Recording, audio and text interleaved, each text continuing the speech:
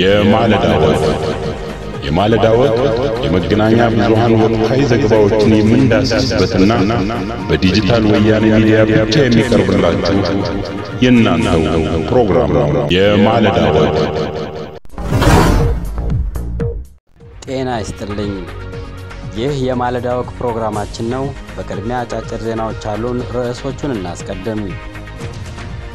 የትግራይ ሰራዊት በኢሳያስ ሰራዊት ላይ በወሰደው መብረቃዊ ጥቃት ከፍተኛ ድል መቀዳጀቱ፣ የኤርትራ ጦርና የአማራ ሚሊሻ አሁንም ከትግራይ መሬት እንዳልወጣ የአውሮፓ ህብረት ማረጋገጡን፣ ዩኤስኤድ በትግራይ ጦርነት ለተፈናቀሉ ወገኖች መጠለያና የምግብ ቁሳቁስ እያጓጓዘ ስለመሆኑ፣ ስዊዝ ባንክ በትግራይ ጦርነት ምክንያት የኢትዮጵያን ወርቅ አልቀበልም ማለቱን እንመለከታለን። መልካም ቆይታ። የማለዳ ወግ ወደ ዝርዝሩ ስንመለስ በቅድሚያ የምናገኘው የድል ዜና ይሆናል። ጀግናው የትግራይ መከላከያ ኃይል በወሰደው መብረቃዊ ጥቃት 6 የኤርትራ ሰራዊት ክፍለ ጦሮች መደምሰሳቸው ተገለጸ። በምስራቃዊ የትግራይ ዞን ሐውዜን አድበለው አካባቢ በተካሄደው ጦርነት 3000 የሚጠጉ የኤርትራ አራዊት ሰራዊት ወታደሮች ሙትና ቁስለኛ ሆነዋል። ከ6ቱ ክፍለ ጦሮች በተጨማሪ አንድ ሜካናይዝድ ብርጌድ የተደመሰሰ ሲሆን ዘመቻው የወራሪውን የሻዕቢያ ሰራዊት አከርካሪ የሰበረ እንደሆነም የትግራይ መከላከያ ኃይል ቃል አቀባይ ታጋይ ገብረ ጻድቃን አስታውቀዋል። በርካታ ከባድና ቀላል የጦር መሳሪያዎችም ተደምስሰዋል፣ ተማርከዋልም። ካፒቴን ኢብራሂም አደም የተባለ የኤርትራ ክፍለ ጦር መሪ ከነሙሉ ኦፕሬተሮቹ ጋር መደምሰሱንም ቃል አቀባዩ ይፋ አድርገዋል።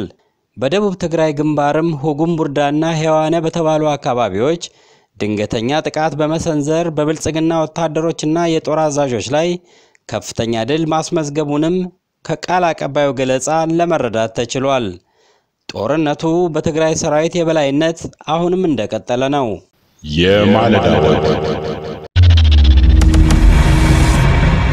የኤርትራ ጦርና የአማራ ሚሊሻ እስካሁን ከትግራይ እንዳልወጡ ማረጋገጣቸውን የአውሮፓ ህብረት ልዑክ አጋለጡ። ሰሞኑን በአዲስ አበባና በመቀሌ ጉብኝት ያደረጉት የአውሮፓ ህብረት ልዑክ የፊንላንዱ ውጭ ጉዳይ ሚኒስትር ፔካ ሃቪስቶ ከጉብኝት መልስ ትላንት ከሲኤንኤን ጋር ባደረጉት ቆይታ በትግራይ ያለው ጦርነት እንደቀጠለ ነው ብለዋል። የአይደር ሆስፒታልንም ጎብኝቻለሁ ያሉት ልዑኩ አሁንም ድረስ በርካታ ሰላማዊ ሰዎች እየተጎዱ ሆስፒታሉን እንዳጨናነቁትም ተናግረዋል።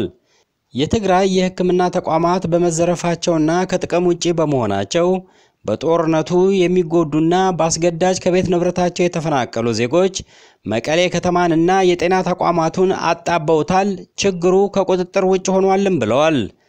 የሰብአዊ መብት ጥሰቱ መቀጠሉን፣ አርሶ አደሮችም ምርታቸውን መሰብሰብም ይሁን የእርሻ ስራ መስራት ስላልቻሉ ከፍተኛ የረሃብ አደጋ ሊከሰት እንደሚችልም ልዑኩ ያላቸውን ስጋት ገልጸዋል።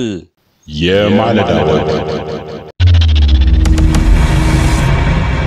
ዩኤስኤድ በትግራይ ጦርነት ለተጎዱ ተፈናቃዮች የሚውል መጠለያና የቤት ቁሳቁስ ማጓጓዝ መጀመሩን አስታወቀ። የድርጅቱ ድረገጽ በምስል አስደግፎ እንዳስታወቀው ለ82500 ተፈናቃዮች የሚውል 1500 ጥቅል የፕላስቲክ መጠለያ ድንኳኖችንና የቤት ቁሳቁሶችን እያጓጓዘ ነው። እንደ ዘገባው ከሆነ ድርጅቱ ብርድ ልብስና ፍራሽም ለተጎጂዎቹ ያቀርባል። በሌላ በኩል በትላንትናው ዕለት በሽረና አካባቢው የጣለው ዝናብ በአማራ ተስፋፊ ሚሊሻ ከምዕራብ ትግራይ ተባረው ከቤት ውጪ ያለመጠለያ በነበሩ ተፈናቃዮች ላይ ጉዳት ማድረሱንም ለማወቅ ችለናል።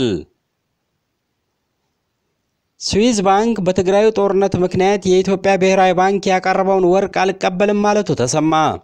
የአውሮፓ ህብረት የዘር ማጥፋት ወንጀል ከሚፈጸምባቸው አካባቢዎች የሚገኝ ምርትን ወደ አባል ሀገራቱ ያለማስገባት ስምምነት አለው ያሉት ታማኝ ምንጮቹ ብሔራዊ ባንክ ለስዊዝ ባንክ ከሚያቀርበው የወርቅ ምርት ውስጥ እስከ 52% የሚደርሰው ከትግራይ የሚሰበሰብ ነው። የስዊዝ ባንክ የወሰደውን እርምጃ ሌሎችም የሚቀጥሉበት ከሆነ በቋፍ ላይ ያለው የአገሪቱ ኢኮኖሚ በከፍተኛ ፍጥነት እንደሚወድቅም የዘርፉ ምሁራን ስጋታቸውን ገልጸዋል።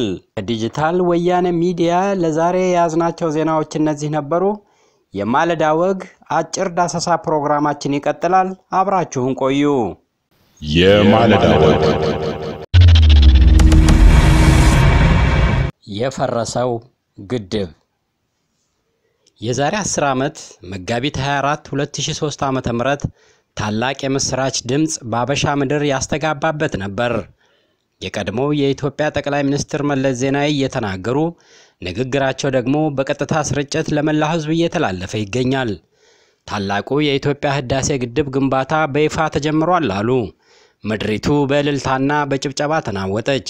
ለዘመናት በበርካቶች ልብ ውስጥ ግጥምና ዜማ እንጂ ጠብ የሚል ስራ ያልተሰራለት ይሄ የሀገሪቱ ግዙፍ ፕሮጀክት ይፋ መሆኑን ተከትሎ መና እንደወረደለት የእስራኤል ህዝብ በአድናቆትና በወኔ ለግድቡ ግንባታ ከመንግስቴ ጎን ነኝ አለ። በከፍተኛ የአገር ፍቅር ስሜትም የበኩር ልጃቸውን እንደሚንከባከቡት ጥንዶች ፕሮጀክቱን እንዳይኑ ብሌን መከታተል ጀመረ። ያለውን ሀብትና ጥሪት ያዋጣም ለግድቡ ግንባታ ስራ በጉልበቱ በገንዘቡና በእውቀቱ መለገሱን ተያያዘው። የፕሮጀክቱን አገራዊ ፋይዳና በአካባቢው አገራት የሚያመጣውን ጫና በመረዳትም ግድቡን አሉ ጠቅላይ ሚኒስትሩ እኛው መሐንዲስ እኛው ግንበኛ በእኛው ገንዘብና ጉልበት ብሎ መውቀት የሚገነባ የሀገሪቱን ነባራዊ ሁኔታ የሚለውጥ ነው ብለው አከሉበት። የህዳሴ ግድቡ መገንባት ብዙዎች እንደሚሉት ኤሌክትሪክ ማመንጨትና የአሳ እርባታ ማከናወኛ ብቻ አይደለም። ዋነኛ ዘለቄታዊ ዓላማው ግን አገራዊ ደህንነትን ማስጠበቅና ድህነትን ለመቅበር የመሰረት ድንጋይ መሆኑን መገንዘብ ያስፈልጋል።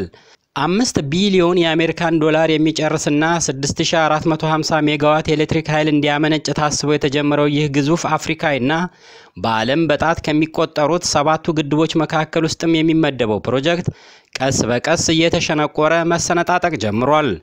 ይህ በቤኒሻንጉል ጉሙዝ ክልል ከሱዳን ድንበር 45 ኪሎ ሜትር ርቀት ላይ በከፍተኛ ሀገራዊ መነሳሳት የተጀመረው ግድብ መሰነጣጠቅና መፍረስ የጀመረው ደግሞ ጭንቅላታችን ውስጥ መሆኑን ላስተዋለ ወዴት እየሄድን ነው ብሎ መጠየቅ አለበት። የአባይን ወንዝ በመጠቀም የሚገደበው የህዳሴው ግድብ በመጀመሪያዎቹ 5 እና 6 ዓመታት በየጊዜው እንደሚያድግ ህፃን ከፍተኛ ክትትልና ጥበብ በተሞላበት የዲፕሎማሲ አካሄድ ሲከናወን የቆየበት ነበር። ግድቡ ከመጀመሩ በፊት ፕሮጀክት ኤክስ የሚል ስያሜ ተሰጥቶት በከፍተኛ ምስጢር አስፈላጊ ሁሉ ዝግጅት የተፈጸመበት በመሆኑ የግድቡን በይፋ መጀመር ዓለም ያወቀው የያኔው ጠቅላይ ሚኒስትር መለስ ዜናዊ በቀጥታ ስርጭት ሲያውጁ ብቻ ነው። እስካሁን ከህዝቡ በቦንድ ግዢና በእርዳታ ወደ 16 ቢሊዮን ብር መሰብሰቡ ተገልጿል። ከዚህም በላይ እንዳይሰባሰብ ግን በኢህአዴግ የተተካው የለውጥ ቡድን አመራር ከፍተኛ እንቅፋት ፈጥሯል። ግብጽና ሱዳን በዚህ ዙሪያ የደቀኑት ደንቃራ ምክንያቶች ከማየታችን በፊት ራሳችንን መፈተሽ ግድ ይላል። የዛሬ የማለዳ ወጋችንም ይህንኑ ጉዳይ በመጠኑ ለመዳሰስ ይሞክራል። በይፋ ቲም ለማ አሁን ግን ቁማሩን የጠቀለሉት አብይ ወደ ስልጣናቸው በመጡ ማግስት ግድቡን ማፍረስ ጀመሩ። ሰውየው በይፋ የሚናገሩትና በተግባር እየሆነ ያለው በግልባጩ መሆን ከጀመረ ውሎ አድሯል። ግድቡ መጀመሪያ ከአእምሮአችን እንዴት ፈረሰ የሚለው ትኩረትን ያሻል።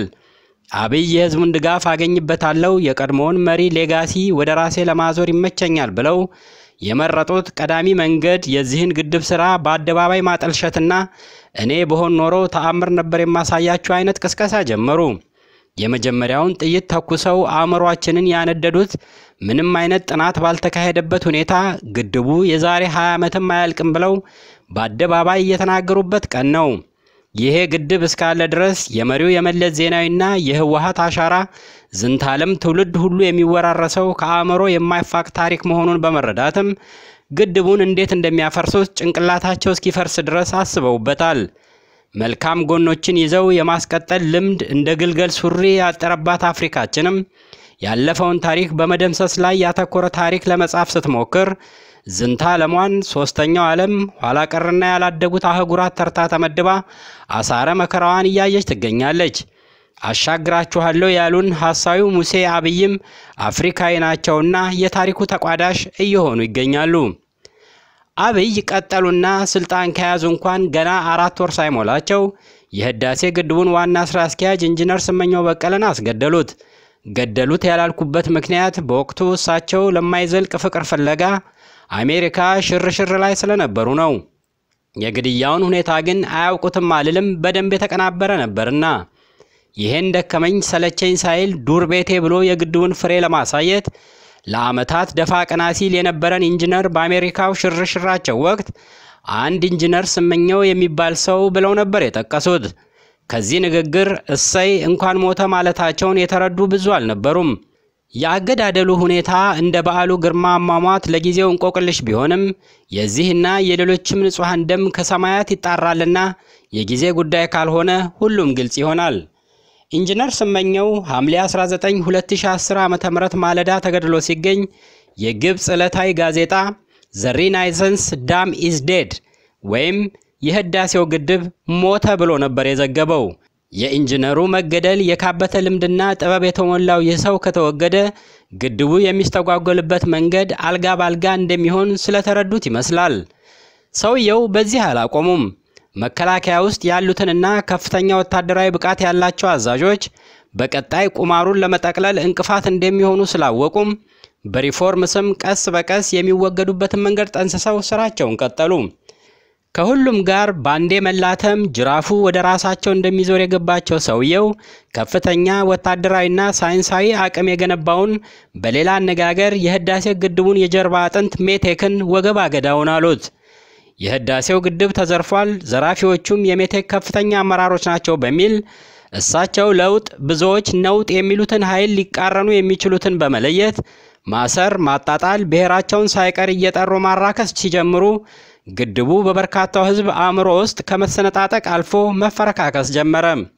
በአገር ውስጥ ዕውቀት አቅምና የውጭ ምንዛሬ ሊቆጥብ በሚችል መልኩ ሲሰራን የነበረ ፕሮጀክት ክፉኛ በማጣጣል ሰድበው ለሰዳቢዎች አሳልፈው ሰጡት።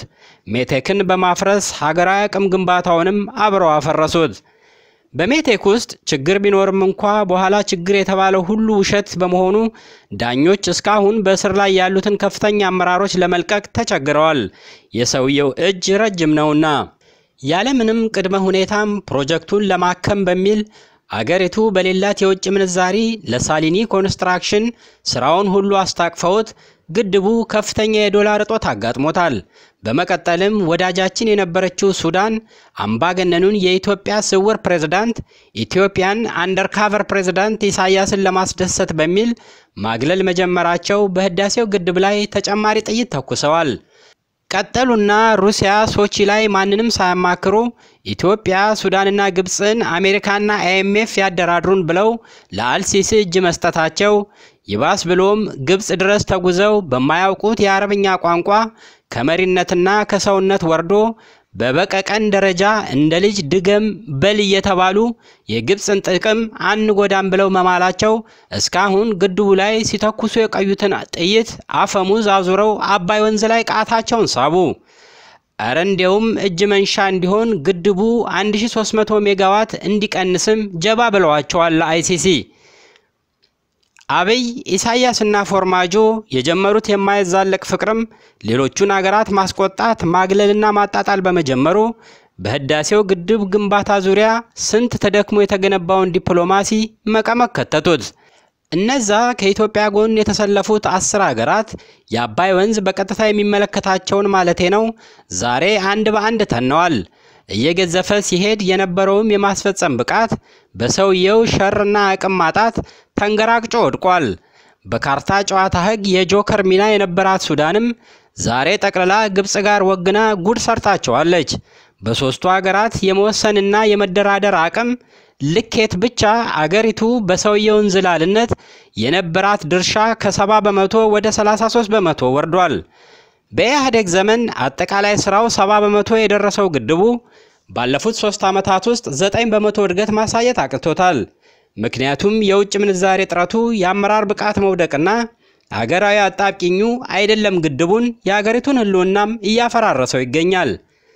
ኢትዮጵያ አትፈርስም ይላል ሰውየው። እንድትፈርስ ብቻ ሳይሆን ቀና እንዳትል ጥቅሟን አሳልፎ እየሰጠ አገር ከሰው በላይ አይደለችም። ህዝቦቿም አንድ በአንድ በስርዓት አልበኝነትና በጦርነት እየረገፉ ይገኛሉ። ተቋማት ስብዕና ሰውነት እየፈረሱ አገር አትፈርስም የሚል መፈክር አገሪቱን ከመፍረስ አያድናትም። በነገራችን ላይ ከውጪ ጠላቶች ይልቅ አገር ከአእምሮ ጀምሮ የምትፈርሰውና ተንኮታክቷ የምትወድቀው በራሷ ልጆች ነው። ለዚህም ትልቁ ማሳያ ደግሞ የህዳሴ ግድቡ ይሆናል።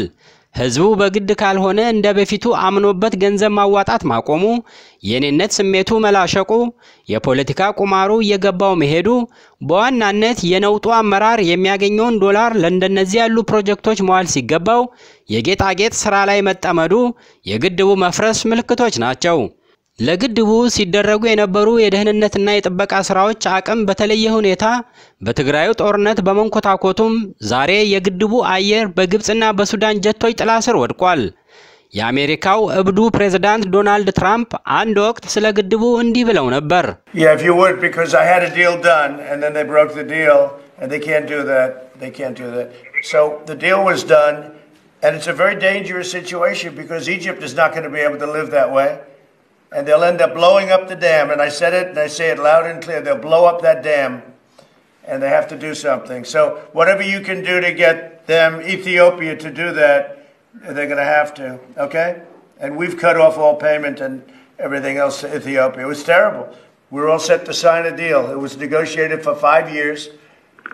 ዛሬ ድራሻቸው የጠፉት ውሸት ቁርሱ የአየር ኃይል አዛዥ ተብየው አንድ ወቅት ለሚዲያ ሲቀደዱ በህዳሴው ግድብ አናት ላይ ማንኛውም በረራ ታግዷል የታጠቅናቸው ራዳሮችም ገና ከ400 ኪሎ ሜትር ርቀት ላይ ያሉ ነው የማጥቃት አቅማቸው ማለታቸው ሰውየው ቁጥርም አይችሉም እንዴ ምን ነው ዛሬ 40 ሜትር ላይ ያሉ ጀቶችን ባላይ ያለፏቸው ማለት ያስፈልጋል ለነገሩ ትግራይ ያሉትን ሚሳኤሎች ወያኔ ወደ መሬት ውስጥ 5 ኪሎ ሜትር ቀብሮታል ያሉ ጊዜ ነበር በኔ በኩል ደሞዙን ለመውሰድ እንጂ ለቦታው አይመጡንም ያልኩት ወደ ቀደመው ነገራችን ስንመለስ የህዳሴ ግድቡ አእምሮአችን ውስጥ ከፈረሰ ቆየ በአካል ደግሞ እንዳይፈርስ የሚከላከል አቅም ስለሌለ ኮዲሁ ፈርሷል ይያል እየተለማመድነው እንቆይላለሁ የግብጽም ዛቻ ስለበረታ ግድቡ እንዳይፈርስ ከተፈለገ ለአደጋ ያጋለጡት ገዢዎች ከጣፈጣቸው ወንበር ቃርቃር ያላቸውን ቢሆን መገለል ይገባቸዋል አይመጥኑምና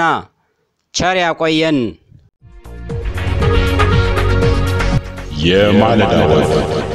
የማለዳ ወግ የመገናኛ ብዙሃን ወቅታዊ ዘገባዎችን የምንዳስስበትና በዲጂታል ወያኔ ሚዲያ ብቻ የሚቀርብላችሁ የእናንተው ፕሮግራም ነው የማለዳ ወግ